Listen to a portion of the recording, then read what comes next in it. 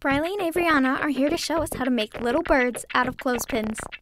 We're going to need colored clothespins, feathers, small googly eyes, orange construction paper, scissors, and glue.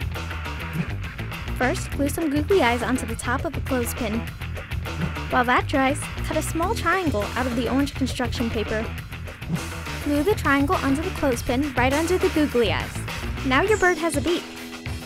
Finally, glue some feathers onto the back of the clothespin. Repeat this process using different colors, and you'll have a whole flock of birds in no time.